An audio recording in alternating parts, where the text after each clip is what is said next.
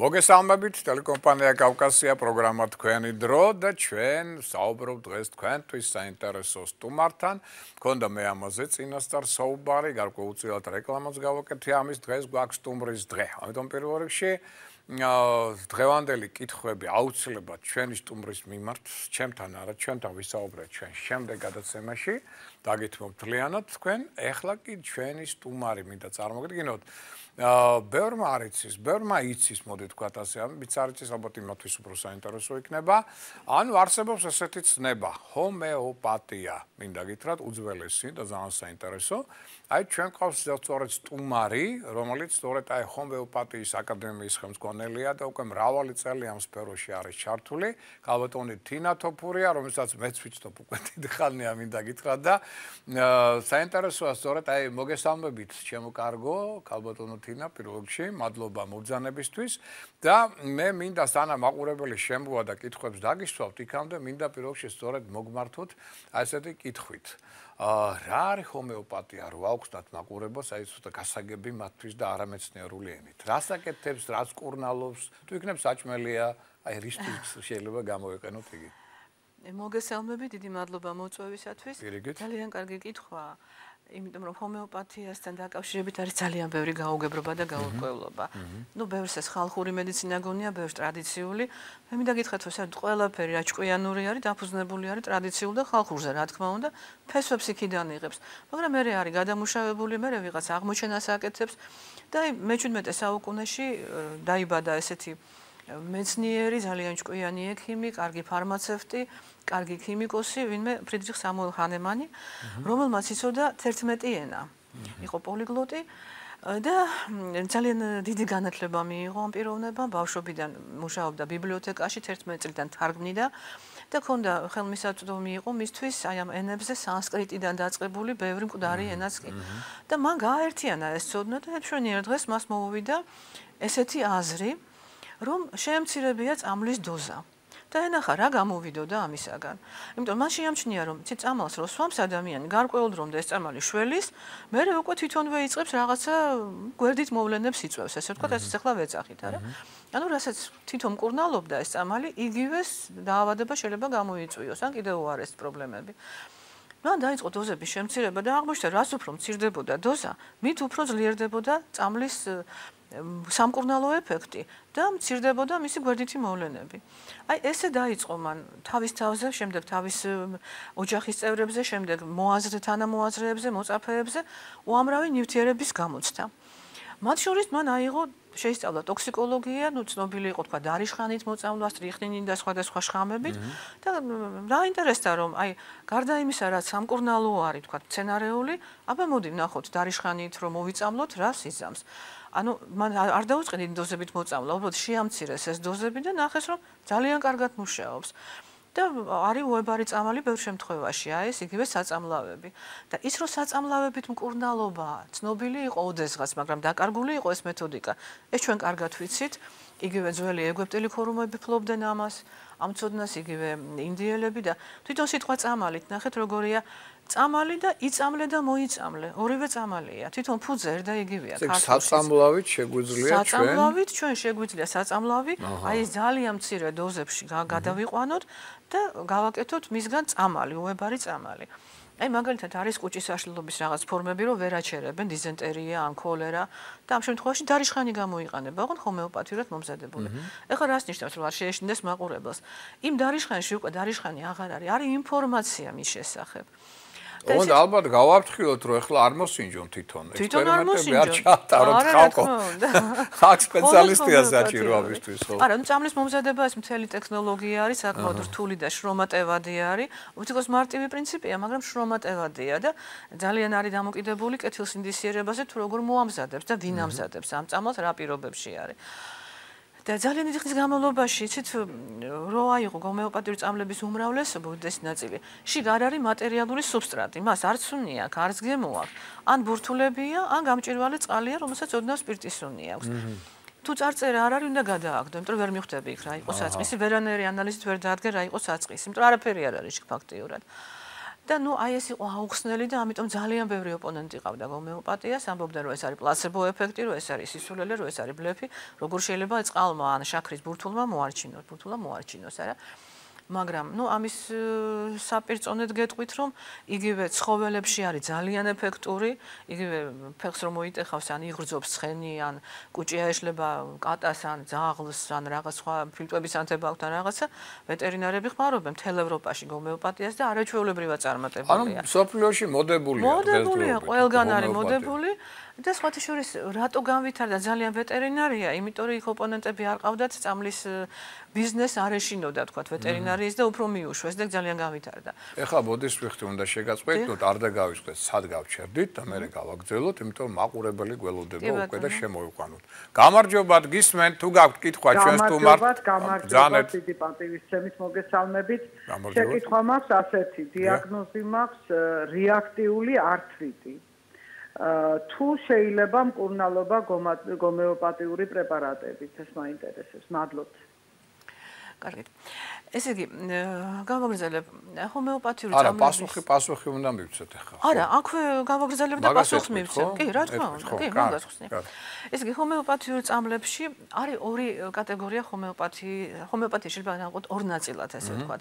ერთი ეს არის მარტივი ჰომეოპათია, რომლის ხმარებას დღეს არის ძალიან ხმარებულია და იყენებს ნებისმიერი ექიმი და არაექიმი, შეგიძლიათ მიხვიდეთ აფთიაქში და იყიდოთ რაღაცის წამალი, ვთქვათ, ნუ გასიების, ხველების, გრიპის, ვთქვათ, რაღაცის ტკივილის, ანგინის, მწვავე შემთხვევების უფრო.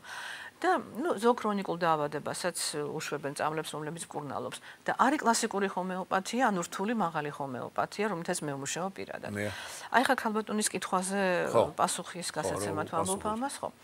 აი ჩვეულებრივი ესეთი რომ ჩვეულებრივმა უბრალო ექიმმა, ანუ კლასიკურმა ექიმმა დაგინიშნოთ ქალბატონს რეაქტიულ არტრიტზე, ან თუნდაც არარეაქტიულზე მკურნალობა, თქვენ წახვიდეთ პირდაპირ შეიძინოთ აფთიაქში ეს წამალი, რომელსაც ეწერება რევმატიული არტრიტის, ან ჩვეულებრივი არტრიტის. ეს არის ესეთი მეთოდიკა, მაგრამ ეს არ უშველის, ეს არ მოარჩენს. ამას შეიძლება ოდნავ შემსუბუქება მიცეს რაღაცა პერიოდი, მომურჩენა არ არის. აი თვითონ ჰანემანმა რომელმაც შექმნა ეს მეთოდი. მან აი ძალიან ბევრი ექსპერიმენტები 100 წლამდე მიაღწია თითქმის მან და ბოლო დღემდე ექსპერიმენტებს ატარებდა თავის თავზე და მსურველებზე. ნამდვილად მერწყული იქნებოდა თქვენსავით. ნამდვილად ხო მერწყულ შეურლი ასეთი ამდენი ექსპერიმენტი ატარებს. და აი ამ ენთუზიასტებზე და ისეთ ექსპერიმენტები ტარდება ადამიანებზე, ჯამთელ ადამიანებზე. ანუ მათ აძლევენ რაღაცა პრეპარატს, ვთქვათ იგივე დარიშხას, ან იგივე გვირილას, ან იგივე ყაყაჩოს. ან კალციუმს და მერე აკვირდებიან აი ჯგუფს 30 კაციან ჯგუფი უნდა იყოს და აკვირდებიან მერე რას გამოიწვევს აი ეს მცირე დოზებში მიცეული პრეპარატი მათში. და ყველა ადამიანი ერთმანეთისგან დამოუკიდებლად აკეთებს ჩანაწერს ყოველდღიურად. რა შეჭამა, რა დაესიზმრა, ხასიათზე როგორი მოქმედა განწყობაზე, კუჭნასლავზე, იქ თვალში რაღაცა აუფეთქდა და მილიონი ყველაფერი, ყველა წვრილმას წერს და შემდეგ ხდება ამათი შედარება და რაც ყველასთვის იქნება ერთდაიგივე აღწერს ადამიანის, ის იქნება კანონზომიერი, როგორც აი ამ წამლის მიერ გამოწვეული სიმპტომი.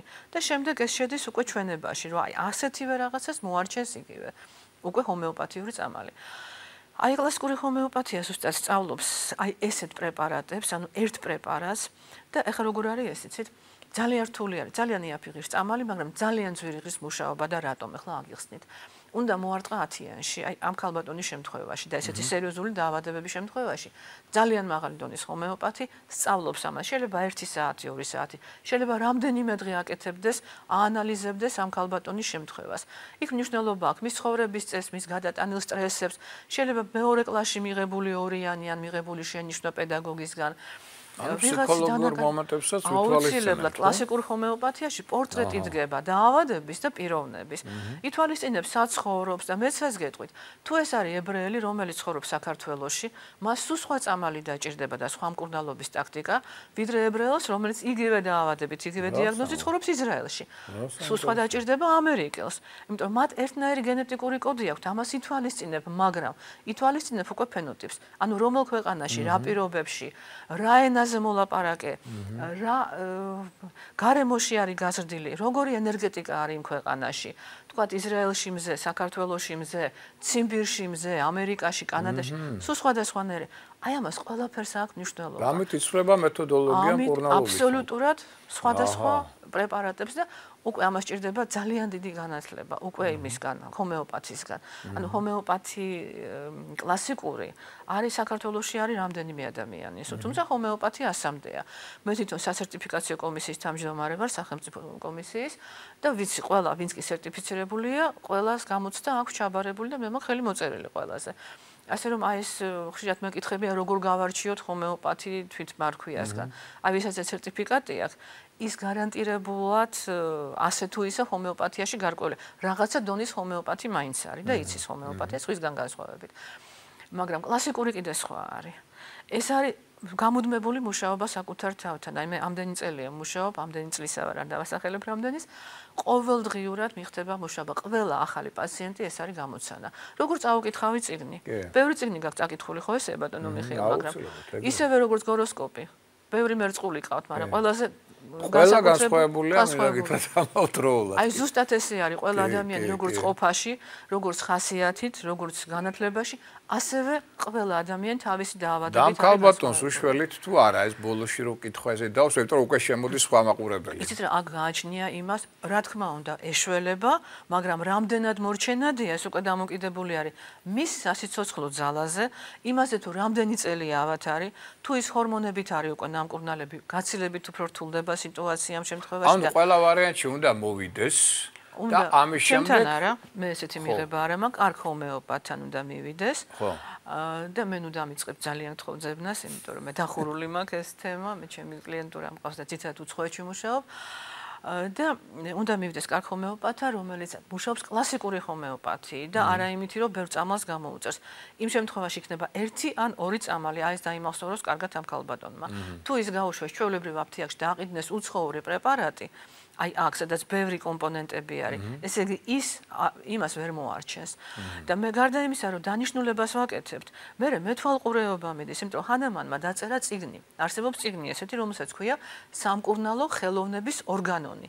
იმიტომ რომ მკურნალობა, განკურნება, ეს არის ხელოვნება. ეს არის პაციენტის და ექიმის ურთიერთობა. ეს არის პირველი თვე მაინც, სანამ შეისწავლე მის ორგანიზმს, რომ დანიშნევ წამალს. აი ეს რეაქციები, სადმიდის გამწვავება, ქრონიკული დაავადება უნდა გამწვავებულში გადმოვიდეს. ოდნავ, ხო ძალიან არა რომ არ შეწუხდეს პაციენტი. აი ესეც ძალიან რთულია, იცით? აი ამას აი ატარებ რო არ დაზიანებთ არ დააზიანებ, მაგრამ რო არ იყოს მტკივნეული, ამ შემთხვევაში ართრიტია. იქ თუ ძალიან გაამწვავე ქრონიკული ანთება და მithumes რეაქტიული, აქ არ შეიძლება გამწვავებით მუშაობა. ეს არის უკვე ტექნიკა. იცით, აი როგორც იუველირი, არის იუველირი, რომელიც დიდ პატივსცემს ზარაფხანას ნაწარმს, ზარაფხანას მას აკეთებს და წახვალ იყიდი და ძალიან ბედნიერი ხარ და არის ფაბერჟე, რომელიც ღირს უძვირეს და რატო? იმიტომ რომ არის ურთულესი გაკეთებული ნამუშევარი, არა? ისიც იუველირია და ესეც იუველირია. მე არავის შეურაცხყოფას არ ვაყენებ. უბრალოდ ყველა სფეროში არის რაღაცა დონე მუშაობის, რაც შეგიძლია. ანუ თუ კითხვა არის რომ ჰომეოპათიას შეუძლია, მაგრამ კონკრეტულ ჰომეოპათს შეუძლია თუ არა, ეს უკვე სხვა. ხო, ნუ მოკლედ თუ მოხდით პროფესიონალთან თავის საქმისა შეუძლია თუ არა და შეიძლება მიხვდეთ რომ მოხდეთ ჰომეოპათთან, რომელსაც არ შეუძლია. მაგრამ არ გეტყვით ამას. და კიდევ ერთი, როდესაც იცით საქართველოში ცოტა ერთია რომ ქართველი პაციენტი არის ყველაზე ცუდი პაციენტი და რატომ? იმიტომ რომ ქართველები დაკავებულნი არიან პროცესით. მკურნალობის პროცესით და არ არის თვითმიზანი განკურნება.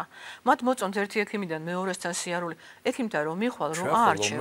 უნდა შოუ ჩემო კარგო. შოუ უნდა იყოს დადგმული მკურნალობის დროსაც. კი ბატონო, შოუ და უნდა იხსოვდეს ყველამ, რომ აი შენ დადიხარ, არაფერი არ გშველის და სადღაცა ეს მომენტიც არის. იცით, მაყოფილება, იმის რომ მან მოიხადა ვალი, მივიდა, მაგრამ არ უშველა. მიიღო ბევრი წამალი და არ უშველა. ძვირიანი წამლები, უცხოეთიდან გამოწერილი წამლები. აი ეს მომენტი ძალიან უშლის მკურნალობას, ეს არ არის მკურნალობა. განწყობა არის სხვა და პაციენტი უნდა გეხმარებოდეს. იმიტომ მე სულ ვამბობ, რომ ჩვენ ვართ სამნი, მე, შენ და დაავადება. შენ თუ ჩემ მხარეს დადექი დაავადებას მოვერევით, მაგრამ შენ თუ იმის მხარე დაიჭირი, ან ნეიტრალური, მე იმას ვერ მოვერევით და ვერ გავაგდებ. ეთახმებით. ეხლა ჩვენ ყავს კიდე მაყურებელი, შემოიყვანოთ. გამარჯობათ, გისმენთ, ბრძანეთ. გამარჯობათ. გამარჯობათ. Ձանეთ։ მოგესალმებით ბატონო მიხეილ, მოგესალმებით თქვენ სტუმარს. დიახ, ձանეთ, მადლობთ. და თქვენ ყოველთვის საინტერესო სტუმრები გყავთ. მაინტერესებს ასეთი კითხვა. აი რო იტყვიან მეორტოევა და ესე იგი რუსულად არა, ქართულად არის მეორტოევა და რუსულად არის ტაინაევა და რამდენად რეგულარულად შეიძლება ამის მიღება. და მეორე კითხვა, ჰომეოპათიური საშუალებით თუ შეიძლება მკერდზე პრობლემების მოგვარება. დიდი მადლობა. კი ბატონო, კიდევ ერთხელ გავიმეორებ მაშინ რომ ნებისმიერი პრობლემის მოგვარება ჰომეოპათიას შეუძლია, მაგრამ რამდენად განკურნებადია დაავადება დამოკიდებული არის პაციენტის ასაგზე, მის მდგომარეობაზე, მის ვიტალიტეტზე, ანუ სასიცოცხლო ძალაზე, მის იმუნურ სისტემაზეც გარკვეულწილად და იმაზე თუ რამდენად მოყვება ეს პაციენტი და ხანგრძლივობაზე. და კიდევ ერთი მინდა გითხრათ რომ ერთადერთი მომენტი, როდესაც არ მუშაობს ჰომეოპათიური წამალი სრულიად, ეს არის პრედნიზოლონი და მის მსგავსი რამდენიმე ჰორმონი, მაგრამ პრედნიზოლონი მთლიანად ბლოკავს ამ სისტემას, რომელმაც პასუხი უნდა მიცეს ჰომეოპათიურ წამალზე და ხშირად ნიშნავენ ხომ ემოდიან პაციენტები ასთმით ან რაღაც დაავადებით, ან იგივე რეაქტიული მდგომარეობებით, ეს პრედნიზოლონის ფონზე არიან და ვიღაცა მათ უნიშნავს ჰომეოპათიურ წამალს, ან ჰომეოპათი, ან არა ჰომეოპათი ექიმები. აი მე ბადგასაგონათაც მინდა ვთქვა, კოლეგებო, გაითვალისწინეთ და პაციენტებო, რომ თუ თქვენ პრედნიზოლონი გაქვთ მიღებული, მინიმუმ 6 თვე უნდა გავიდეს, უნდა მოხდეს გამორეცხვა ორგანიზმის მისგან და მხოლოდ შემდეგ შეგიძლიათ ჩართოთ ჰომეოპათია, რომ ეფექტური იყოს. არაფერს არ ავნებს, მაგრამ უბრალოდ არ იმუშავებს. კიდევ ერთი, არის ესეთი რამ, რომ ძალიან რთული არის ჰომეოპათიის მუშაობა, რატომ? მოდის პაციენტი და ეუბნები, რომ 20 წელია იყო ავად რაღაცით და ეუბნები, რომ აი მე შენ გიმკურნალებ, მაგრამ ერთადერთი პირობა ყავა არ დალიო და გვირილას ჩაი არ დალიო და პიტნა, იმიტომ რომ ეს არის ანტიდოტები, ჰომეოპათიას უშლიან მუშაობაში ხელს. არაფერს არ ვნებენ, მაგრამ ვერ მუშაობს წამალი. ეუბნება რომ ყავის გარეშე არ შემიძლია და არ ღვევს. დიდი ბოდიში, მაგრამ შენ თუ არ შეგიძლია ყავას თავი შეიკავ და კოფეინზეა ლაპარაკი, კოფეინი არის ანტიდოტი. ნუ მაშინ რა აზრი აქვს, მე უნდა გაძლიო შენ ტყუილა წამალი და შენ იმდენადაც არ გინდა თავი შეიწუხო, რომ რაღაცაზე უარი თქვა, ხო? აი ამ შემთხვევაში უკვე არანაირი მნიშვნელობა, აზრი არ აქვს მკურნალობას. ეს ტაინაევა და რა არის? ტაინაი არა, ტალინევა და გამნარი წყალი. ეს არის, ნუ ალბათ ჩემი სტატიები წავუკითხია დროინდელი ან ჩემი გადაცემები ვნახია წყალთან დაკავშირებით. ეს არის, ეხლა მოიგონეს რაღაც ბევრი გართულება ამ წყლის მომზადების, მინდა მაშინ რადგან ინტერესი გამოთქვეს თუ შეიძლება თქვა. ეს არის გაყინული წყალი, რომელიც 12 საათი სრულიად საკმარისი არის, რომ გაიყინოს, იგივე პლასმასის ბოთლში შეგიძლიათ გაყინოთ. მასივარში საყინულეში მინიმუმ 12-დან 24 საათამდე საკმარისი არის 12-იც. შემდეგ გამოყინავენ და პირველი მესამედი რას გამოიყინება. აი ის არის ჟივაიავა და ცოცხალი წყალი. და შემდეგი ფრაქციები, ნუ მეორე ფრაქციაც, ესე იგი მეორე მესამედი. შეიძლება იხმარო, მესამე არ ვარ, რატომ? თუნდაც იმიტომ, რომ ბაქტერიები, მიკრობები, მძიმე მეტალები რო იყინება, უფრო გვიან გამოიყინება და რჩება იმ გაყინულ წყალში და ფაქტობრივად გაფილტრა ხდება. მე მაგალითად არ ყიდულობ ბოთლის წყალს და ხმარობ სულ ამ წყალს და იგივე ის არის ბოთლის წყალს არ წვენდობი, რო გითხრათ მართალი, იმიტომ რომ არ ვიცი სად არის ამჯერმე ვნახე როგორ ასხამდნენ და ხურავდნენ რეგიონებში არ მინდა დავასახელო. ამიტომ დობის მომენტი არა. კარგით, კიდე ყავს მაყურებელი. აბა გისმენთ, აქტიურია მაყურებელი და სასიამოვნოა. გისმენთ, ბრძანეთ, კითხვა თუ გაქვთ.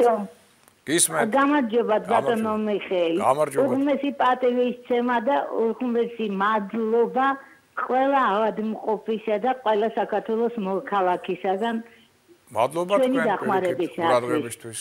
ბატონო მიხეილ, მე 49 წლის პიროვნება ვარ, რომელსაც მოუჩენილი დაავადება მაქვს, გაფანტული სკლეროზი და მირჩევს თუ არა თქვენი სტუმარი მართო ჰომეოპათიურ მკურნალობის მეთოდს. გასაგებია, მადლობთ. როგორც აშანს მაყურებელს ვერ გავაგებინეთ, ამიტომ კიდევ ერთხელ დაუბრუნდები იმას კლასიკურ ჰომეოპათიას, ალბათ გამოწყვეტინეს და ბოლომდე ვერ მივაყვენა აზრი. აი მეორე ქალბატონსაც მკერდს რო ეხებოდა, ამ ქალბატონსაც გაფანტული სკლეროზი ამათ გასაგონად ყველაფერს შველის ჰომეოპათია. არ განკურნავს ბოლომდე, მაგრამ ამ შემთხვევაში გარკვეულ წილად მიეშველება თუ სწორად იქნება გამოყენებული და ეხლა რა ხდება. აი 10-იანში მორტყმა ტირში რომ მიდის ადამიანი და ისვრის, ხო? შეიძლება 2-იანში მოარტყა, 1-იანში მიარტყა, რაღაცა პრიზს აიღებ, მაგრამ 10-იანში თუ მოარტყი, დიდ პრიზს აიღებ და აი ზღაპრებში იყო ხოლმე ჩემ ბავშვობაში კინოებში ისეთ რომ ტირში მოარტყამდნენ ის არის და აი ესე ტრიალდებოდა ყველაფერი. ორგანიზმს აქვს, ჩვენ არ ვიცით ადამიანის ორგანიზმის შესახებ ძალიან ბევრი რამ. ეს არის საიდუმლოებით მოცული მედიცინისა და მეცნიერებისათვის. და უფრო კარგად ჰომეოპათია და მისი მუშაობა ესმით ბიოფიზიკოსებს, ენერგეტიკოსებს, ვიდრე ექიმებს და რატომ? ეხლა რა ხდება? აი ამ შემთხვევაში კლასიკური ჰომეოპათიით უკვე იმ წამლებში არ არის არანაირი მატერიალური სუბსტრატი, აღარ არის წამალი. იქ არის ინფორმაცია მის შესახებ, ანუ არის ვიბრაცია, არის ელექტრომაგნიტური რხევა თუ გნებავთ. აი ეს და ყველა ორგანიზმში დარღვევა და დაავადება ხდება პირველ რიგში ენერგეტიკულ დონეზე. აი ეს უჯრედებს შორის. უჯრედები მარტო ბიოქიმიურ დონეზე კი არ მოქმედებენ ერთმანეთთან, ურთიერთქმედებენ და ქსოვილებთან. არამედ ენერგეტიკულ დონეზე პირველ რიგში დარღვევა სწორედ პირველი და ყველაზე ღრმა ხდება ენერგეტიკის დონეზე. აი თქვენ ბატონ მიხეილს კარგად უნდა გესმოდეთ, უფრო ვიდრე ჩვეულებრივი ვაწელს, არა? და იცით, აი წარმოიდგინეთ, უფრო გასაგები რო იყოს, ადამიანის ორგანიზმში არის ბევრი კომპიუტერი, ყველა უჯრედი მუშაობს რაღაცა თავისი პროგრამით, ხო? რომელსაც მართავს ცენტრალური ნერვული სისტემა, რომელიც იმართება, ну შეიძლება ზემოდან, ღმერთისგან, მაგრამ ორგანოების ერთმანეთს რაღაც არეგულირებენ, ერთმანეთს კომპენსაციას უკეთებენ, არა? ნებისმიერი დარღვევა, მით უმეტეს დაავადებები, რომლებიც გაუგებარია მათი წარმოშობა ჩვეულებრივი მედიცინისათვის, კონკრეტულად გაფანტული სკლეროზი. გაუგებარია დიაგნოზი ისმება, მხოლოდ გარკვეული კვლევების შედეგად, მაგრამ რა არის ეს? რატო ხდება? არ ვიცით. აქ არის ერთადერთი გზა, რომ მოვიდეს კარგი კომპიუტერში კი და გაასწოროს პროგრამა. აი, ხდება კლასიკური ჰომეოპათით, აი 10-იანში მორტყმით ხდება ის რომ ხდება ჩართვა თვითრეგულაციის მექანიზმების. შენ თუ ეს რაც არის ძალიან რთული სამუშაო. პაციენტისთვის არაფერი. შეიძლება მე წელიწადში ერთხელ მივცე მას 3 პატარა ბურთულა და მან ვერს დაუკავშიროს ამას. ძალიან ხშირად ხდება რომ ვიღაცა მოვა ნაცნობი როგორც წესი რაღაცას მეტყვის, მე მივცემ იმ 3 ბურთულას და ვეთქვი ერთ თვეში მოდი. და დააკვირდეთ რა დაგესიზმება, იმიტომ რომ სიზმრებშიც ხდება ხოლმე რაღაც პრობლემების გადამუშავება, იცით? და ყველაფერი, ყველა სტრესი გადატანილი, ყველა უსიამოვნება, ყველა ინფექცია, ყველაფერი არის ჩვენ ორგანიზმში, ყველა ვირუსი შემოყვანილი, ყველა მიკრობი, ყველაფერი არსად არაფერი არ მიდის. იგივე ჭიები ყავს, უამრავი რაღაცა არის. და დაზიანება ხდება ადამიანის ორგანიზმის პირველ რიგში ენერგეტიკულ დონეზე ვიმეორებ, შემდეგ ირღვევა ბიოქიმია, რაც უკვე ჩანს ანალიზებით და შემდეგ უკვე ქსოვილები, რაც უკვე ეხოსკოპიაზე, ელექტრომაგნიტურ რეზონატორზე და ესეთ გამოკვლევის რენტგენზე და იმაზე ჩანს. მაგრამ პირველი დარღვევა სადაც ხდება და ყველაზე ღრმა ენერგეტიკული ის არ ჩანს.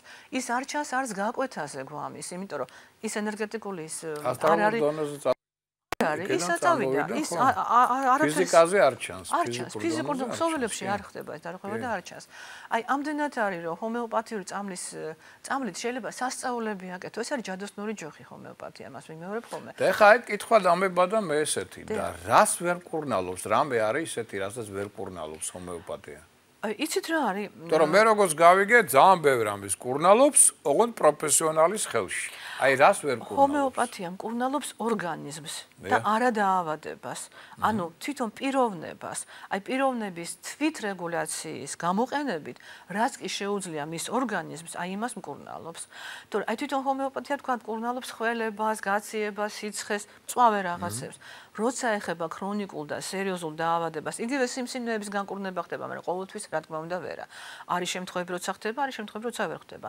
აი გაფანტული სკლეროზის დროს რამდენად განკურნებადი რა დონემდე დაეხმარება რა დონემდე მიეშველება ამას ვერ ვიტყვი წინასწარ ეს უკვე დამოკიდებული არის თვითონ ორგანიზმზე რა შეუძლია რას ჩართავს ანუ შემოკარგება ბოდიშ ვიხდი ორი კომპონენტია მე როგორც მივხვდი ერთი თვით ორგანიზმი თვითონ ადამიანისა რამდენად მზად არის და შეუძლია და რა ძალა გააჩინა იმისთვის რომ დაუშვათ თვითონაც მიიღოს ამაში მონაწილეობა და მეორე პროფესიონალი სპეციალისტი ჰომეოპათიისა ეს ორი კომპონენტი უნდა იყოს შერწყმული რომ მოვერიოთ და ხარისხიანი წამალი ხარისხიანი ეს მესამე კომპონენტი ეს მესამე კომპონენტი რა თქმა უნდა კიდე ყავს მაყურებელი აქტიურობს ძალიან კარგია ბოდიშ ვიხდი რომ გაწყვეტინებთ მაგრამ ინტერესი არის და რაღაცნაირად გამარჯობათ გისმენთ ძალიან მოგესალმებით ეს სამაინტერესებს იმუნიტეტის ასამაღლებლად რა შემოგთავაზებს ქალბატონი თინა და სად შეიძლება ქალბატონი თინას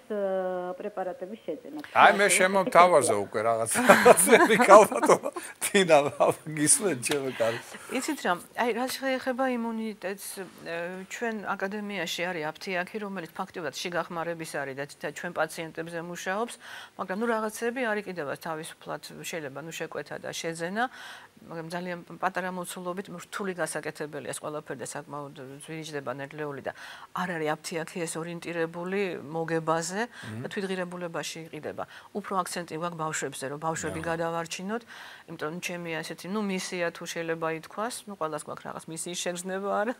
ჩემო კარგო, გამარჯვების პლანეტა იუპიტერიდან ფარველი ანგელოზი თქვენ ყავთ პირად ჰოროსკოპში ლომში და ლომი მართავს ბავშვებს. ამიტომ თქვენი წარმატების ფაქტორი ბავშვებთან არის პირველ რიგში დაკავშირებული, ასე რომ ყველაფერი სწორია. ყველაფერი სწორია, ჩემი ინტუიცია მიკარნახა. მით უმეტეს და ეს აფთიაქი რატო შეიქმნა? იცით ბატონო მიშა მართალი გითხრათ, მე როცა მიჩნდებოდა შვილიშვილი, რომელიც ახლა არის 7 წლის და ჩემი ქალიშვილი ფეხმძიმეთ იყო, მე ვიცი რა ხდება საქართველოში უცხოური ფირმების მხრივ, როგორ იყენებენ ჩვენ ბავშვებს საექსპერიმენტო მასალად. და ისიც ვიცი რა წამლები შემოდის საკმაოდ უხარისხო და ნუ არ ვენდობი ესე ვთქვათ. მე თვითონ ვიყავი ჯანდაცვაში საექსპერტო კომისიის თავმჯდომარე და ჩემ ხელში შემოდიოდა ბუნებრივი საშუალებები, უნდა მიმეცა დასკვნა. და დაახლოებით ალბათ თქვენ გახსოვთ ჩემი სკანდალები და მაყურებელსაც 4 ძალიან პრესტიჟული ფირმა გავატრიალეს საერთოდ. არ მივეცი დასკვნა, დამთავრდა იმით რომ გააუქმეს ჩემი საბჭო და ეს არავინ აღარ უყურებს ამას.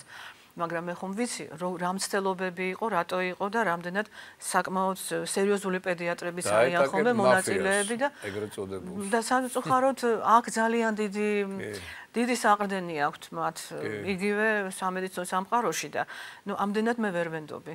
არ ვენდობი და მე მირჩევნია, არ და ბავშვი ისე არ იზრდება, მას ჭირდება დღევანდელ ბავშვს კალციუმის დეფიციტი აქვთ მათ, კვებაში არა მარტო, საკვები ღებულობენ, მაგრამ ათვისება, შეთვისება, იგივე ფოსფორის, იგივე ძვლების სისუსტე აქვთ ამ ბავშვებს. ეს უკვე ესეთები იბადებიან, ღვიძლის სისუსტე აქვთ.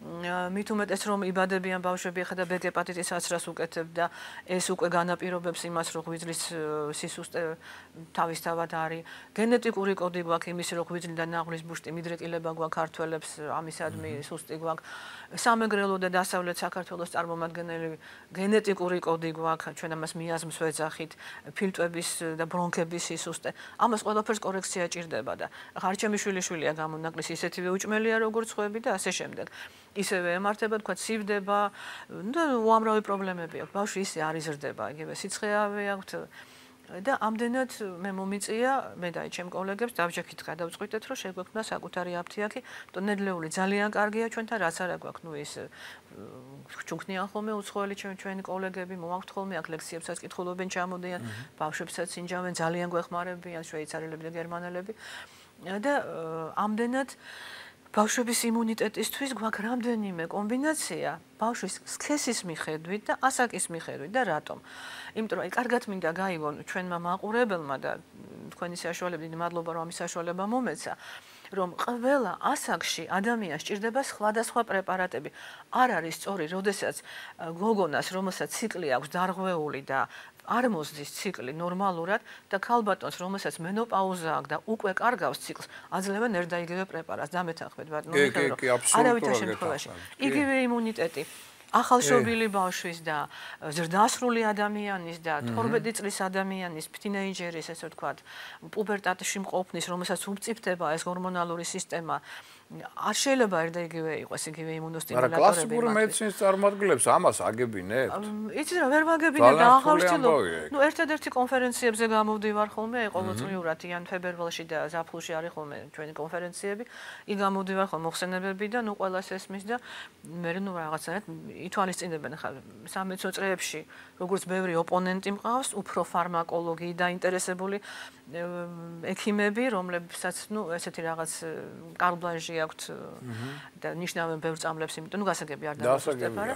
თორე ის ექიმები, რომლებიც პაციენტის განკურნებაზე არიან ორიენტირებულები, ისინი მისმენენ და ითვალისწინებენ ამას, იმიტომ რომ ეხლა მე რასაც ვამბობ, ეს არის ერთეულებია მაინც ალბათ.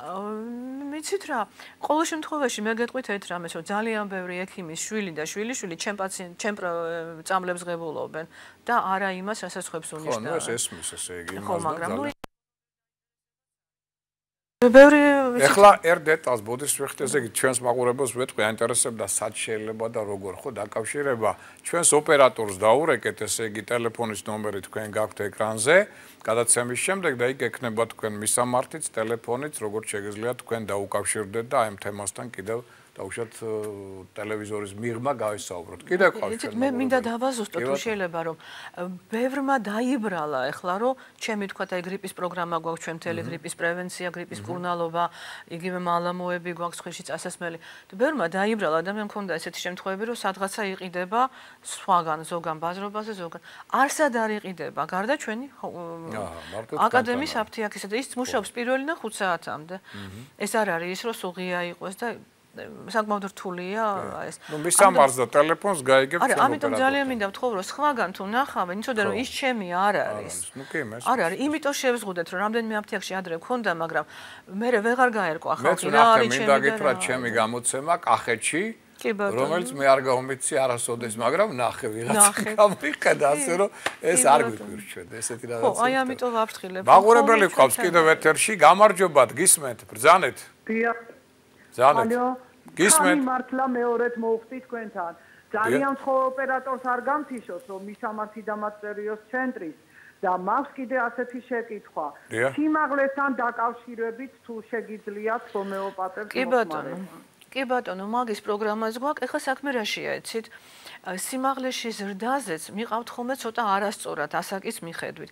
ძალიან ხშირად ვატრიალებთ უკან, იმიტომ რომ ყველაფერს აქვს თავისი ასაკი.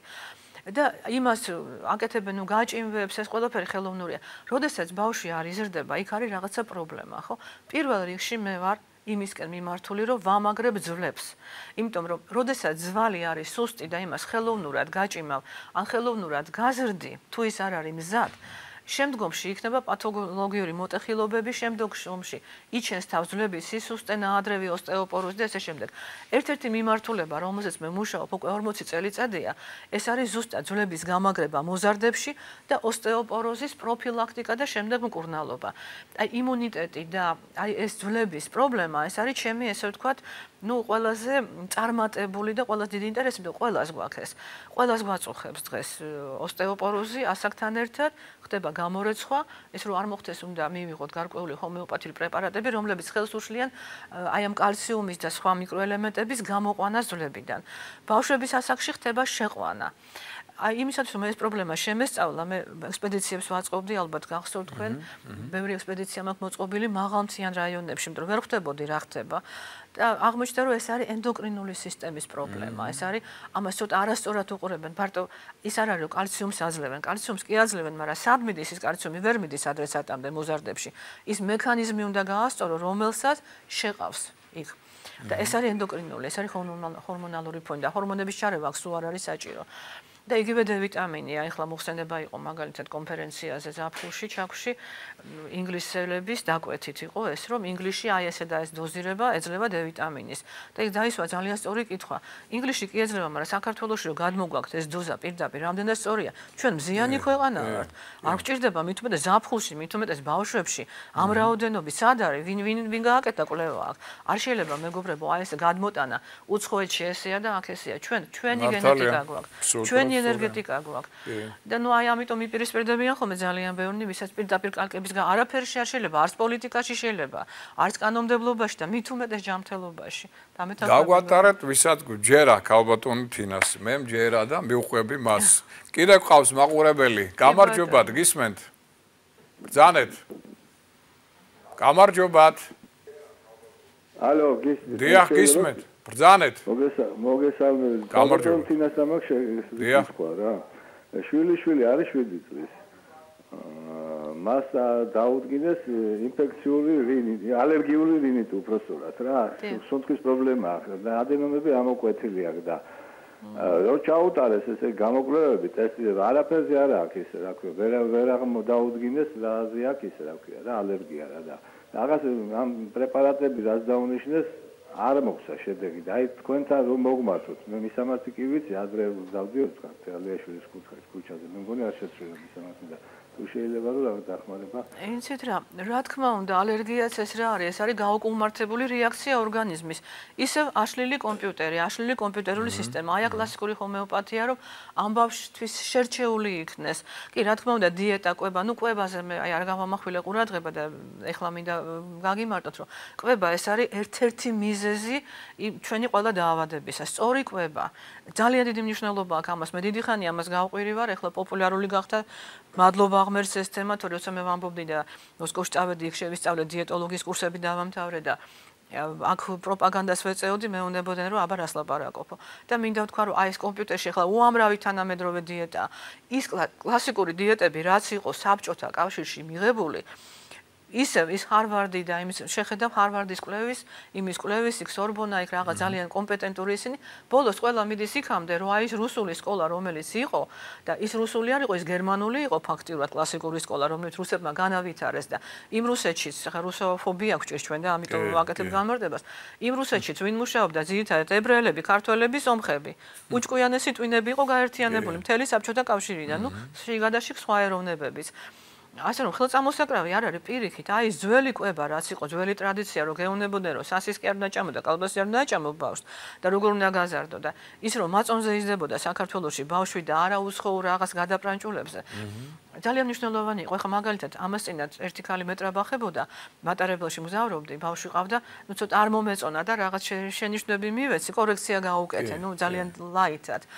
და მითხარ რომ მე ძალიან კარგი პედიატრი მყავს ოზურგეთში ცხოვრობ სოფელში და მე ჰუმანას სტაფილოს იმას ვაძლევო ბავშვსო პიურეებსო ნუ ეხლა რა უნდა ელაპარაკო იმ პედიატრს რომელიც ოზურგეთში მაცხოვრებელს დაუნიშნავს და საერთოდ ვინმეს დაკონსერვებულ სტაფილოს წლის ბავშვს როცა გახეხე და გააკეთე ხო თუ სტაფილოს ნიშნა კი ცოცხალი ვიტამინები რა თქმა უნდა რაც შეეხება ეხლა აი ბატონის შეკითხვას კონკრეტულად რა თქმა უნდა ბავშვს მკურნალობა უნდა ჩაუტარდეს ჰომეოპათიით დაკვირვების ქვეშ უნდა იყოს ეს განკურნებადია მით უმეტეს ბავშვს ძალიან დიდი შესაძლებლობა აქვს და ამის გამოყენება ძალიან კარგად მოყვებიან აი ამას და უკვე შეცდომა არის დაშვებული რომ ამოჭრილი აქვს ადენოიდები ადენოიდი ეს არის ჯირკვალი ლიმფური სისტემის და 12 წლამდე ბავშვებს არ აქვთ იმუნიტეტი ჩამოყალიბებული იმიტომ რომ იმუნიტეტის ჩამოყალიბება თავდება როცა ჰორმონალური სისტემა ჩამოყალიბდება უკვე და მათი ძირითადი დაცვა ეს არის ლიმფური სისტემა ეს არის ადენოიდი ეს არის გლანდი როდესაც ამას ამოჭრით, ეს არის ბრძოლის ველი, რასაც ჩვენ ვხედავ დაჩერქება,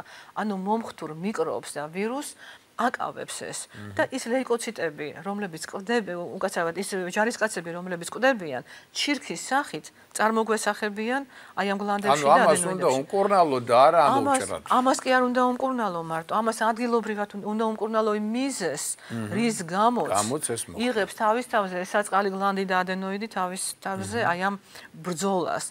ანუ სხვა ორგანოს უჭერს, ეს ძალიან ხშირად არის ხოლმე აღვიძლი, ეს არის თირკმელები ხშირად სისუსტე და ნუ იქ რატომღაც შარდის ანალიზს აღარ აქცევენ ყურადღებას დიდად და იქ არის ხოლმე ძალიან ხშირად. ბევრმა არ იცის, ეს ძალიან საინტერესოა. ხალხო ხედავთ, ესე იგი, ხელთან არის პრობლემა, გლანდებთან და ამ დროს სულ სხვა ორგანო არის მიზეზი ყველივე ამისა, ხო? რა თქმა უნდა, სისუსტე, ის გენეტიკური განწყობაც არის, არასწორი კვებაც არის და რომელიღაცა ორგანოს სისუსტეა და მიშველება ჭირდება, ხო? და აი ეს და კიდევ ერთი რამე მინდა გითხრათ, ხანდახან ბავშვი მოყავდა, ჩახედავდა იმ ხელა გლანდები და ადენოიდები, როგორ სუნთქავს ხო ფიქრობ, არა აქ ანთება. აი ეხლანდელ ბავშვებს იმის გამო ეტყობა, რომ მათ ადაპტაცია უფრო კარგად მოახდინონ, აი უკვე დაბადებიდან უკვე მუცლად ყოფნიდან ეს ღვთაებრივია თუ ბუნებრივია თუ მიწიერია ვერ გეტყვით, რაღაცა ძალა განაპირობებს იმას, კარნახობს, რომ ეს ბავშვი დაიბადოს დიდი გლანდები და დიდი ადენოიდებით. იმიტომ რომ ამ ორგანოებს დიდი დატვირთვა აქვს, უფრო ვიდრე ქონდათ ცოტა ხნის წინ. დამეთანხმეთ ვთქვათ, ჩემ თაობაში და ჩემი შვილის თაობაში ესეთი ეკოლოგია არის. არა. ესეთ ხაერს არ სუნთქავს. ესეთი საკვები მოწამული არ იყო და ეხლა მეტი ბრძოლა ჭირდება ამ საცოდა პატარას იმისათვის, რომ გადარჩეს და იცოცხლოს. და ჩვენ და მივეშველოთ ამას. კი, მესმის. კი ბატონო, კიდე ყავს მე მგონი მაყურებელი. გამარჯობათ. ყავს? ალო. დიახ, გისმენთ. ბრძანეთ. გამარჯობათ. ბრძანეთ. ძალიან დიდი მადლობა ბატონო მიშა. ალო. დიახ, გისმენთ, ეთერში ხართ. ძანეთ. დიდი მადლობა ბატონო მიშა ქალბატონის მოწვევისათვის. კი ბატონო, კითხვა თუ გაქვთ, გისმენთ სტუმართან. გაღიზიანებული ნაწლავის სინდრომი. თუ შეიძლება მისი მკურნალობა. კი ბატონო. ეგ საერთოდ ხო არის ესეთი დიაგნოზი, აი ამ ბოლო დროს წამოიწია ძალიან და ამზაფხულს იყო ვირუსი, ენტეროვირუსიც იყო და მიკრობიც იყო, რომელმაც დააზიანა ნაწლავები და ძალიან ბევრ ადამიანს დარჩა ეს გაღიზიანებული, ანუ რა ემართებათ ის გარდა იმისა, რომ ყველა კვების მერე არის ხოლმე კუჭის აშლა, გარდა ამისა შემაწუხებელიც არის ეს და ცოტა აშინებს პაციენტებს. აი აქ ორი ის უნდა გამოვყოთ, ის რაც ეხლა არის აი ამ ვირუსის მერე, ეს გაივლის თავისთავად ამის ნუ გეშინია და ის რაც უკვე ქრონიკულია და დიდი ხნის დიაგნოზია, იმას უფრო მკურნალობა ჭირდება. ორივე შემთხვევაში შეგიძლიათ ხომეობას მიმართოთ, პირველ შემთხვევაში უფრო სწრაფად განკურნებადია და ცოტა დიეტით ხდება კორექცია, თანაც საჭიროა დიეტის დაცვა, მეორე შემთხვევაში ამას სერიოზული მკურნალობა ჭირდება, თუ კი ეს უკვე ქრონიკაზე ალაპარაკი. გასაგები. ეხლა სხვაშორის ერთი კითხვა მაქვს მე პერსონალური. ჰომეოპათია თუ ვინმე სადმე ითვალისწინებს ასტროლოგიურ მაგალითად მოვლენებს და მონაცემებს. მაგალითად ახალმთვარეობა გვაქვს, მზის დაბნელება გვაქვს და ასე შემდეგ. კი, მე ვითვალისწინებ მაგალითად ჭიების მკურნალობის დროს, სეზონურობასაც და ახალმთვარეობასაც. არის რუსეთში მაგალითად არის ესეთი პალაგინი, რომელიც არის და რამდენიმე წიგნია გამოშვებული.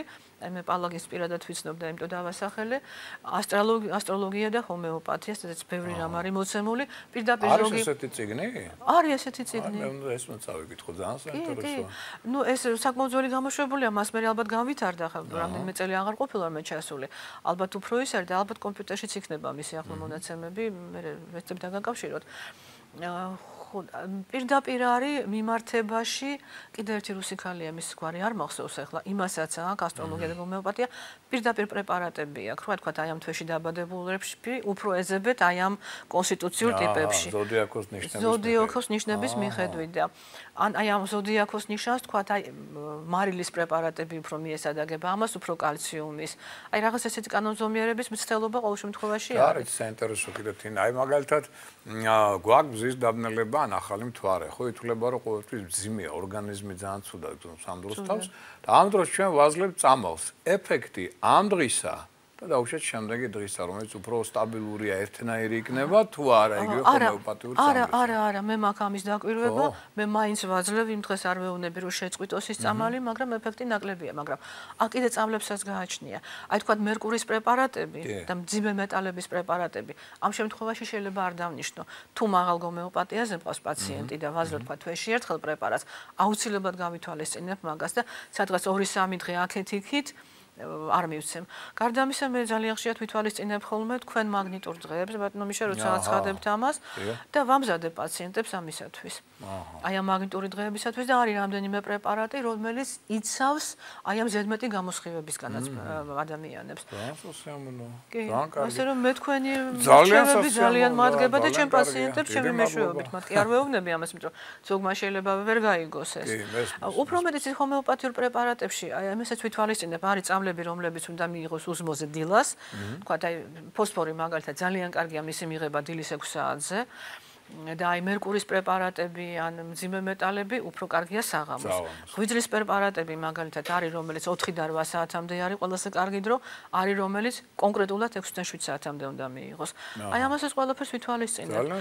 ნუ ხა თქვენ ერთი რამის გაითვალისწინეთ, მე ჩინური მედიცინას მაქვს და ტიბეტური შესწავლილი და ეს მერიდიანული სისტემა საკმაოდ კარგად ვიცი და მე ამასაც ვითვალისწინებ კიდე იმ ენერგეტიკის ცვლას, ასე რომ იცით, მედიცინა ესეთი რამეა და მკურნალობა, ეს არის ხელოვნება. კი, უდაოდ. და აი სულ უნდა ყველაფერი უნდა რაც კი კაცობრიობა ცოდნა მოიძია, ყველაფერი უნდა გაითვალისწინო, რომ ყველაფერი შენ ვერ შეისწავლი და ვისაც ვიღაცას აარჩევ და იმას დაუჯერებ, არა იმ სფეროში ამდენად. კი ბატონო, კიდე ყავს მაყურებელი, გამარჯობათ, გისმენთ? ბრძანეთ. გამარჯობათ, ბრძანეთ. ბრძანეთ, გისმენთ. შეკითხვა მაქვს ალბათ. დიახ. თინათინთან. კი ბატონო. დიახ. მოგესალმებით. გამარჯობა. მოგესალმებით. ექიმთან მაქვს შეკითხვა, თუ შეიძლება. კი ბატონო, გისმენთ. კუჭის მოქმედებასთან დაკავშირებით, წოლითი რეჟიმი მაქვს მე. იცით, კუჭის მოქმედებასთან დაკავშირებით ჰომეოპათია ძალიან კარგად მოქმედებს და ფიტოთერაპიას კარგად მოქმედებს.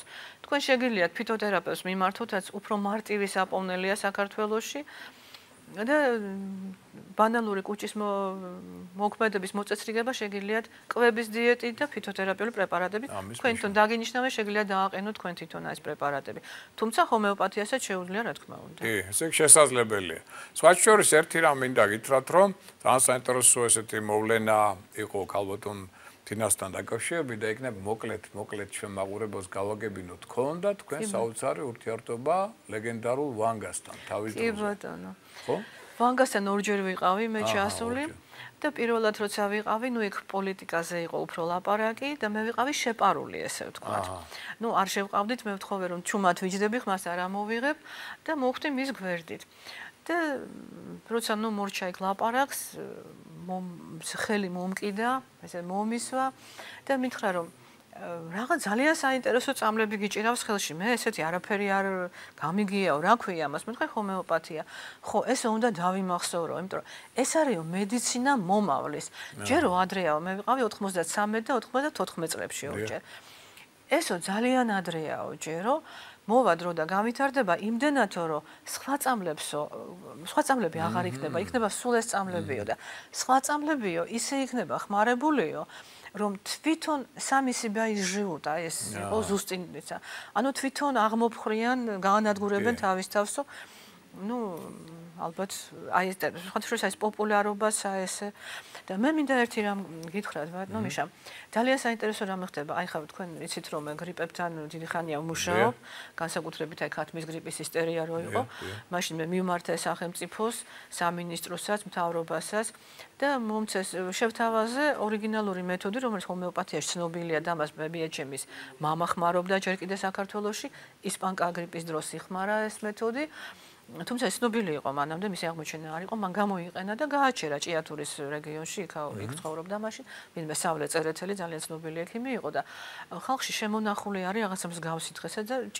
ეძახიან წერეთლის წამალს სხვათა შორის ამას სადღაც სოფლებში და რო შევთავაზე მათ მითხრეს რომ კი ბატონო თუ კი გენდობით ვიცით ვინ ახარ ჯანდაცვის ექსპერტიც ვარ მე და მაშინ საბჭო მქონდა მე თავმჯდომარე ვიყავი და თუ კი ესე იგი შემოვა ეს გრიპი მოგცემთ ამის საშუალებას და მომცეს მაშინ მას მერე წლების განმავლობაში მე მომქონდა ლაბორატორიიდან ოფიციალურად დადასტურებული ნაცხები რომ აი ეს გრიპია აი ღორის გრიპის დროსაც იყო კონკრეტულად ეს ისა და ყველა გრიპი რომელიც იყო აქტუალური როცა საავადმყოფოში ესე იგი იღებდნენ ანალიზებს შემდეგ მიქონდათ იმ ლაბორატორიაში და იქიდან ეს იგი მაძლევდნენ ერთ ეგზემპლარს მე მომქონდა ხოლმე ბავშვების ნაცხი იმიტომ რომ ეს იყო უფრო სუფთაა ბავშვი არა ქრონიკული დაავადებები და უფრო ცოტა ვირუსია ცოტა მიკრობია შიგა ამ ნაცხში და აი აქედან მე კეთდება ჰომეოპათიური პრეპარატი და აი ქათმის გრიპის დროს მე ეს მასალა დავდე კიდევაც ეს ინფორმაცია რო გავაკეთეთ ეს ყველაფერი დავდე კიდევაც ეს ინფორმაცია ინტერნეტში და მოხსენებას ქონდა ამის თაობაზე და მაშინ მე დამიბარა მომიწვია მონაკოს პრინცესამ რომელსაც აქვს კონგრესი მონაკოს ინტერნაციონალური კონგრესი ასე ქვია ამას და მასთან არსებული არის გირი ქვია ესე სამუშაო ჯგუფი რომელიც აი ამ გრიპებზე და ესეთ ინფექციებზე მუშაობს ну რა თქმა უნდა გამომკითხეს შემიყვანეს იმ ჯგუფში წლების განმავლობაში თანამშრომლობდით იყო რაღაცა კვლევები სამეცნიერო გაკეთებული მე რაღაც ვეღარ წავედი ოჯახური პირობების გამო მე გაზვირდა ეს ყველაფერი და აი ეხლა როდესაც უკვე დაიწყო აი ამ გრიპებზე ლაპარაკი მოგეხსენებათ დიდი პანიკა იყო შარშან და მოვიდა ესეთი ინფორმაცია ძალიან საინტერესო რომ ევროპაში და ამერიკაში ამუშავებენ იმ მეთოდიკას რომელიც მე წარვადგინე ანუ იმ შტამებისგან კეთდება აი იმისგან იმ ნაცხებისგან კეთდება და აი ამაზე მიდის მუშაობა და ზუსტად აი ჩვენი ინდია როგორც ქართველებს დაპატენტებული არაფერი არ აქვს მაგრამ ძალიან საინტერესოა და წლების განმავლობაში მე ამას ვაკეთებ და მე ცოტა შევზღუდე მქონდა თქვა 100,000-იანი აქცია სულ უფასო იყო ეს ყველაფერი ესე ერთჯერადად ვაწვეთებდი ხოლმე და მთელი ზამთარი დაზღვეული იყო ეს ხალხი აი იმ ძირითადი ვირუსისაგან რომელიც საშრობას წარმოადგენდა ძალიან მნიშვნელოვანია და ასე არ ჭირდება და არანაირი შხამი აღარ შეყავს ორგანიზმში და როცა მე გამოვდივარ გრიპის აცრების წინააღმდეგ და კატეგორიულად გამოვდივარ ამის წინააღმდეგ, იმიტომ რომ იქ ბევრი ვირუსი შეყავთ, რომელიც არ არის საჭირო, ეფექტი ნულოვანია პრაქტიკულად, ამას უკვე ყველა აღიარებს. ესე იგი მაქსიმალური ეფექტი, როგორც თვითონ წერენ, არის 30%-ო. ანუ 33 ადამიანი უნდა იყოს აცრილი, რომ ერთი გადარჩეს გრიპს და ნუ გრიპისგან ახლა პრინციპში ასეთ ჩვეულებრივ გრიპებისგან არ კვდება არავინ, არაფერი საშიშროება არ არის, ხოლო ის ვირუსი, რომელიც შეყვავს ორგანიზმში, ის სამუდამოდ რჩება, იქ იმას არაფერი აღარ ყავს. და ყოველ წელს ვინც იცრება, ну მე იმათ ულოცავ, იმას რომ ბევრი ვირუსი ყავთ შეყვანილი ორგანიზმში, რომელიც შეეძლოთ რომ არ შეეყვანათ. ანუ ჩვენ ახლა გვინდა ამ მეთოდის განვითარება, რომ როგორმე აცრებისგან შემცირდეს აცრების რაოდენობა. ეს მეთოდი განვითარებულია, უბრალოდ მე ამას არ ვაკეთებ, იმიტომ რომ კარგად ვაცნობიერებ თუ რა საშიშროება მელის მე პირადად, ამიტომ შევწყვიტე. არა, ეს უკვე ჯანდაცვის სამინისტრომ უნდა განავითაროს. არა, ნუ ეგ მაგას არ გააკეთებენ, იმიტომ რომ წამლის აცრები ძალიან დიდი მაფიაა, მსოფლიო მაფიაა და ამას არავინ არ გააკეთებს საქართველოში მით უმეტეს პირიქით, იქ რომ აიგრძალა ეს რაღაცები და იქ რომ ტრამპი ალაპარაკდა ამ თემაზე. მთელი აცრები აქეთ წამოიღეს ახლა და აქ უფრო ინტენსიურად მიდის ამის პროპაგანდა, იმიტომ რომ ხონდა გაიყიდოს ყველაფერი და ეს ხონდა მანას გაურდეს, არა? მაგრამ რადგან ვანგამ თქვა, ალბათ ეს დრო დადგება. და ვანგამ მეტის მითხრა, თქვა რომ მე გავაკეთებ გადატრიალებას მედიცინაში და მე თავი როზე გამოვაქვეყნე კიდევაც, მე კი არა, ნუ იმათ ვინც მახტამე. და ნუ არ ვიცი, ალბათ გავაკეთებ. და სხვათა შორის კაცის დახმარებითო და არ არის გამორიცხული თქვენი ყველგან მიხეილეს კაცი. არ ვიცი მე რა როლს ვითამაშებ, მაგრამ ყოველ შემთხვევაში მჯერა რომ შემდგომი წინსვლა აუცილებლად ექნება ამ სფეროს, იმიტომ რომ ყოველ შემთხვევაში მე ამას ვაკეთებ ახლა ჩემი ოჯახის წევრებისთვის, ჩემი ახლობლები და პაციენტებისთვის და ეს ოქტომბერი მოდის ხოლმე მირეკავ წელს გააკეთე უკვე. ძალიან კარგია. მე მგონი კიდევ ყავს მაყურებელი, გამარჯობათ. ბრძანეთ, გისმენთ, თუ ხართ ეთერში. ქალბატონო თინა, მე მაქვს სამი შეკითხვა. იქნებ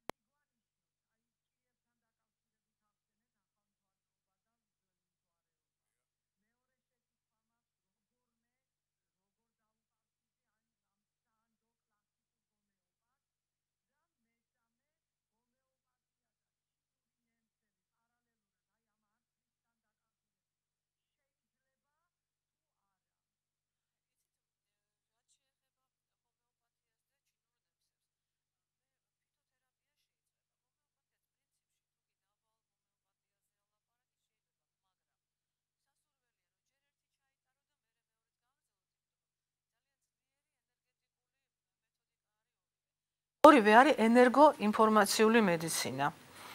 ამიტომ, როდესაც ვლაპარაკობთ სხვათა შორის იმაზე, რომ მომავლის მედიცინა არის, დღეს ინფორმაციის დრო არის და სამყარო ათასწლეულია და იგივე ბიბლია რას გვეუბნება, პირველად იყო სიტყვა. ანუ ინფორმაცია და ზუსტად ინფორმაციულ წამლებს მოიაზრებს ჰომეოპათია. ეხლა რაც შეეხება ჭიებით მკურნალობას, საერთოდ მე გირჩევთ, რომ დაიწყოთ გაზაფხულზე, თებერვლის მეორე ნახევარში. როდესაც ბუნება იწყებს გამოღვიძებას, იმიტომ რომ ჭია ისეთივე ბუნების შვილია, როგორც ხე, არა? როგორც მცენარე. როდესაც იწყებს გაღვიძებას, ეხლა არის მიზინებული და ეფექტი გაცილებით ნაკლებია. რაც ეხება სავსემთვარეობას, სავსემთვარეზე ნუ დაიწყებ ჭიების მკურნალობას, ალბათ დამეთანხმებით, ახალმთვარეობაზე უკეთესია. და თუ კი ბავშვს პირად გოროსკოპს შეუდგენ ბატონ მიხეილის მეშვეობით და მისი მოწაფეების, კიდევ უკეთესი იქნება, იმიტომ რომ ეს არ არის ხელწამოსაკრავი, იცით? და ის რა ჩვენმა წინაპრებმა 1000 წლეულების განმავლობაში შექმნეს და აქამდე მოვიდა, ეს არის ის რამაც გაამართლა. იმიტომ ძალიან ბევრი რამ იყო შექმნილი დამეთანხმეთ, მაგრამ ბევრი რამე არ მოვიდა ჩვენამდე, მოკვდა, დაიკარგა, ის შეიცვალა და ის რაც მოვიდა დღემდე უკვე თანამედროვე სახით არის, უკვე გადმოყვანილია, გადმოთარგმნილია ჩვენ თანამედროვე გასაგებენაზე, მე ვფიქრობ და ფაქტია რომ მუშაობს. და მესამე კითხვა რაღაც ქონდა ქალბატონს. ყოველ შემთხვევაში, ჩემოკარგებ, ხა მე აი რა სტაბილიზდება დამჭა, ესე იგი ჩვენ დავიმახსოვროთ ერთი რამ. შიდა თქვენი ძალა, რესურსი ორგანიზმის, თვით ჰომეოპათიის, ესე იგი თვითონ ჰომეოპათიის პროფესიონალიზმი და მესამე ესე იგი წამალი, თვით წამლის, ესე იგი ძალა და ასე ვთქვათ, სისუფთავე ალბათ დავარქვათ ესე და ენერგეტიკა. აი სამი კომპონენტი წყვეტს აქ ყველაფერს. და ამის მეშვეობით შეიძლება ნებისმიერი დაავადების თუ განკურნება არა, ყოველ შემთხვევაში შემსუბუქება მაინც მდგომარეობის, ხო? რა თქმა უნდა. განკურნება იმ დონემდე, რამდენადაც ამ ორგანიზმის რეზერვი იძლევა საშუალებას და დამერწმუნეთ, რომ ყველა ექიმზე ჭკვიანი ექიმი ყავთ თქვენში. ყველა ადამიანს ყავს თავისი შიგა მკურნალი, რომელიც არის მიძინებული ან პასიური და აი ამ ინფორმაციის მიწოდებით, როცა ესე ვთქვათ 10-იანში გარტყმით, ჩვენ მას ვაღვიძებთ და ის თვითონ აკეთებს იმას, რასაც თქვენ რაც შეგიძლიათ ის მე არ შემილია და არც ერთ ექიმს. თქვენ გაცილებით მეტი მთავარია მე მივაგნო იმას. ეხლა არის იცით, როგორც გაჩერებული საათი როცა არის და გასაღებს მოარგებ დაიქოქება, მაგრამ არის რომ ვთქვათ რაღაცა ჭანჭიკია გამოსასვლელი ან ზეთია დასასხმელი, რა თქმა უნდა. ამ შემთხვევაში უკვე აშველებ. იქ ჩანაცვლებით თერაპიაც არის, ჰორმონის არის, ანტიბიოტიკიც არის. მე ამას არაფერს არ გაიგოთ ესე რომ უარყოფ, არა რა თქმა უნდა. როცა საჭიროა, ყველაფერი ამას ხმარობ, მაგრამ ძირითადად მაინც მუშაობა უნდა ჩაატაროს თქვენმა შინაგანმა ექიმმა, თქვენი რეზერვების გამოყენება. ჩვენ ისე ვიბადები და ისე ვკვდებით, რომ სადღაც 80% გამოუყენებელი გვაქვს ამისა და როცა შეგვიძლია რატომ უნდა გამოვიყენოთ. და სწორი კვება კიდე, სწორი კვება, სწორი სუნთქვა, სიარული და ნუ ჯანმრთელი ცხოვრების წესი. დიდი მადლობა, ჩემოკარგებო, ესე იგი მე ალბათ თინას მინდა გადავხადო, რომ ცდილობდი მინიმალურად შესულიყავი, ასე ვთქვათ, საუბარში, იმიტომ რომ საინტერესო იყო ეს საუბარი და მნიშვნელოვანი, მე ესე მიმაჩნია, ამიტომ ასტროლოგიური მხარე უკანა პლანზე დავტოვე, თუმცა მოგახსენეთ, რომ მერწყული ზოდიაქოა და იცით, მერწყული დაახლოებით მინიმუმ 10 წლით უსწრებს თავისი განვითარებით და აზროვნებით ზოგად საკაცობრიო განვითარებას და მე არ მინდა ჩვენ დაემსგავსოთ იმ ადამიანებს, რომლებიც გაიგებენ იმას, რასაც ახლა ეს პიროვნება გველაპარაკება 10 წლის მერე. მე მინდა რომ დღესვე უკვე ჩვენ ასე ვთქვათ სერიოზულად მივუდგეთ ამ საკითხებს და უფრო მეტად განვავითაროთ ჩვენში და ამით ვიყოთ უფრო ჯანსაღები, ჯანმრთელები. ბევრი კითხვა დამრჩა, ვერ მოვასწარი, მაგრამ გვპირდებით რომ ჩვენ კიდევ ამ საოცარ კალბატონს დავპატიჟებთ ჩვენთან ეთერში და კიდევ ვისაუბრებთ. დიდი მადლობა დღევანდელი საუბრისათვის, ძალიან საინტერესო იყო, გისურვებთ წარმატებებს, გემშვიდობებით იმის იმედით რომ ჩვენ კიდევ შევხვდებით და კიდევ განვიხილოთ ბევრ